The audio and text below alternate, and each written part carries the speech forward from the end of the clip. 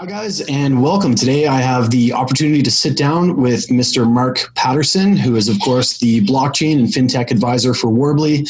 Mark, I've heard a lot of really good things about you. I've been looking forward to speaking with you for a long time, so I just want to welcome you and say thank you so much for taking a few minutes to be able to sit down and have a chat with me today. Thanks, Matt. Looking forward to this. For sure. So I guess we'll start here. You're definitely not new to evolving technologies in regards to fintech.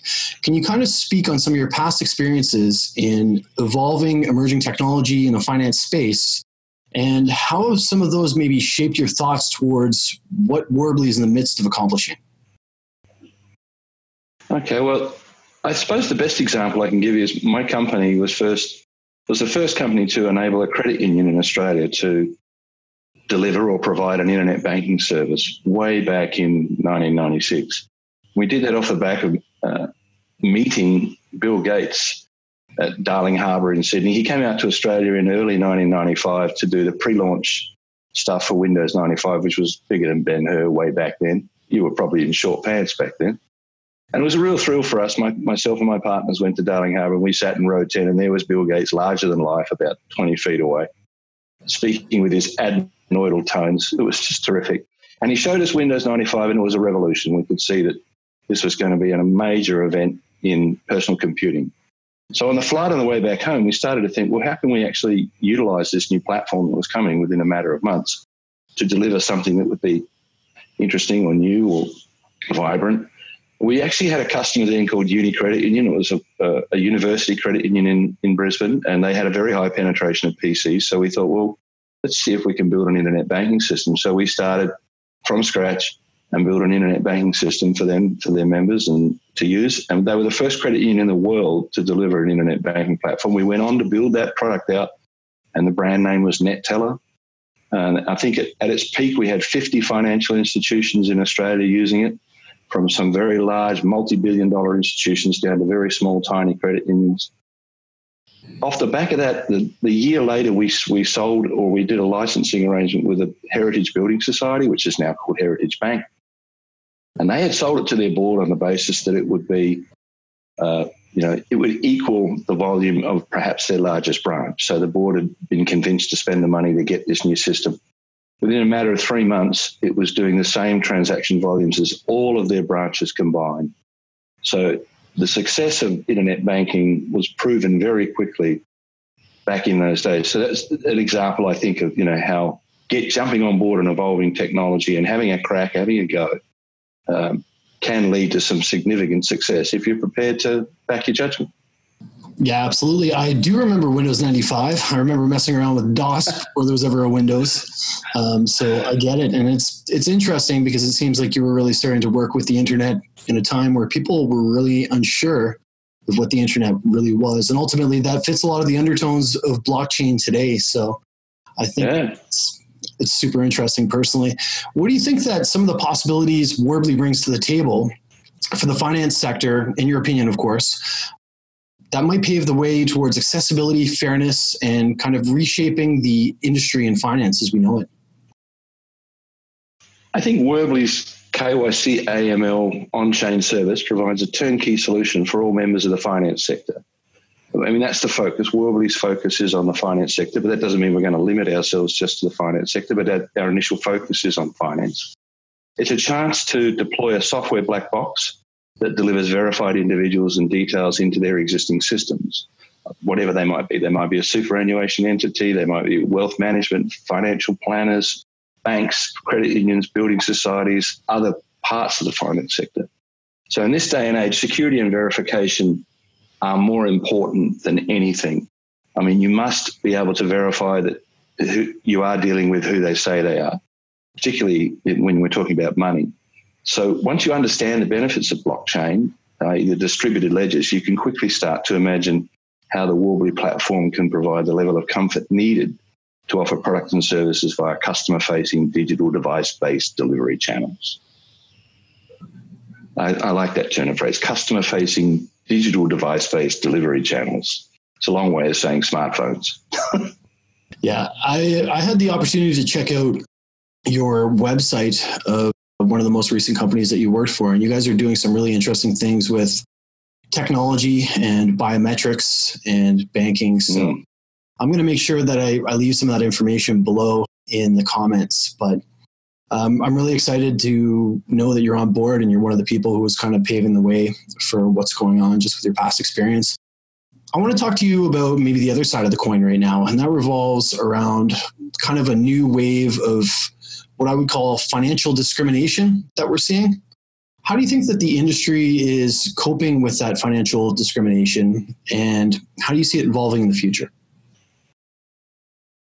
For a start, I abhor financial discrimination. I mean, I come from a background of delivering products and services to the cooperative sector, which is based on everybody is equal. I mean, the whole principle behind a cooperative or a mutual is that you're all equal shareholders in the entity, which is unlike major banks, which are more focused on shareholder return and generating profits.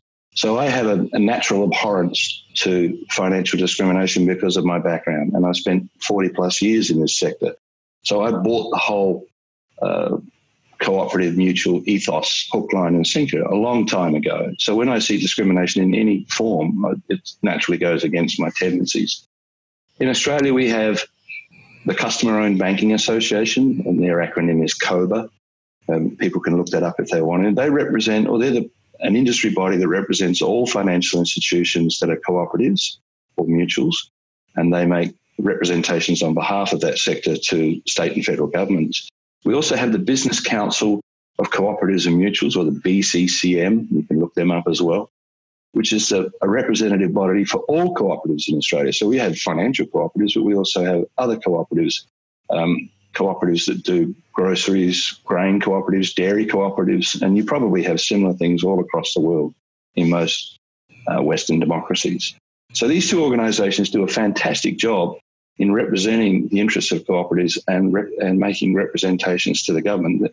Just recently, they've been able to convince the government that we are the smallest part of the sector, of the finance sector, but we are the most important part because we're often dealing with individuals and people who've been rejected by the major trading banks for whatever the reason. So when you're drafting new legislation or new regulations, you need to factor in that one size doesn't fit all. You can't develop a piece of legislation that applies right across the finance sector because not all financial institutions are equal and not all are based on the same ethos. Yeah, I agree with you. I think that cryptocurrency has gotten a little bit of a bad rap, and whatever reasons those might be for.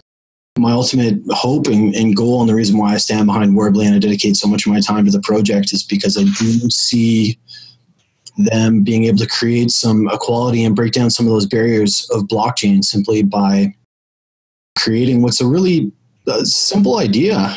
KYC, just an identity layer on EOSIO, but it means the world when it boils down to regulation. And I've always thought that the compliance aspect of Worbli combined with the speed of EOSIO was really exciting. What does this combination potentially bring for the future in regards to the way people interact with digital assets and fiat alike? In my opinion, one of the potential impediments to blockchain being widely adopted was the perceived lack of speed and the capacity to handle volume. In Worbli and EOSIO, to a large extent, have overcome those issues, which widens the potential range of applications to the platform. Where once I thought that low volume and static transactions like those associated with the sale and the transfer of the ownership of a piece of property were an ideal application for blockchain, I can now see that we can deliver dApps using the Worbli platform that offer a much wider range of services and applications. The general populace, accept that 128-bit and 256-bit encryption work. They don't understand how it works. They just accept that it works and that smarter people than them have proven them to be secure technologies. Well, the same applies now with blockchain. In the old days, in today, if you have enough compute power at your hand, you can brute force crack existing encryption systems. It doesn't necessarily give you access to any useful information because every packet is encrypted, so you've got to crack a bunch of packets. But it can be done. And, you only need to stay up to date with current affair and news and see that there are certain agencies of certain jurisdictions that are capable of doing all sorts of wonderful things that we're not privy to. So the beauty of blockchain, distributed ledgers, is that it is virtually unbreakable. So, yeah, I guess, we could get into an interesting discussion on this subject, but we probably should leave it there, I think. I wanted to ask you something that I didn't necessarily prep you for, and something that I'm really excited about. I'm just going to throw this at you. What kind of technologies do you think that Worbli might be able to incorporate that previously may not have been incorporated in blockchain due to some of the identity layer and due to the speed of EOSIO? Is there anything, and if you're not able to tell me, it's okay, but is there anything maybe you could hint at that we might see that's really going to set Worbli apart as something really revolutionary for blockchain and banking alike? I'm not actually involved in the development side. I'm involved in the business aspects of Worbli. So I know a little bit about what our team is doing, but I shouldn't give too much away. Let me say this. I can see a day in the future where you as a private individual might be offered blockchain as the underlying encryption platform for your credit card. So instead of using existing technologies that we all have available to us today, depending on the service provided by your financial institution, you might find that in the future you'll get an email from your financial institution saying, from this day in the future, you can flick a switch, and after that, every one of the credit card transactions that you perform on your credit card will be secured on-chain.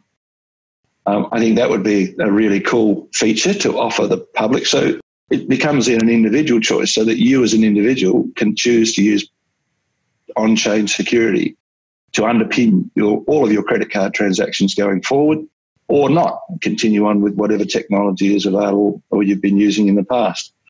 Another example that I can see, no, I probably shouldn't tell you that. We'll just leave it at that. So, I can see that because of the speed, it might even come down to an individual choice rather than a blanket application across all members of a financial institution. It might be an option for you to consider.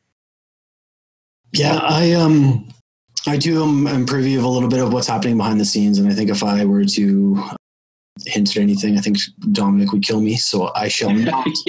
But I know that there's some really exciting things coming up, and I know that the future looks good, and I'm personally really excited about seeing the chain launch and just seeing some of the amazing dApps that are coming. So, Mark, I thank you so much for your time. I appreciate it. I know you're a busy man, and hopefully we can sit down, we can have another chat sometime, and I'm looking forward to the launch of Worbli. Thanks for chatting with me, and all the best. Thanks, Matt. I really enjoyed it. It's always good to see you. Take care. And look, I'm available anytime you want to do this again in the future. It's good fun. Sounds great, my friend. Thank you. We'll see you soon. All right. Bye. Okay. Bye.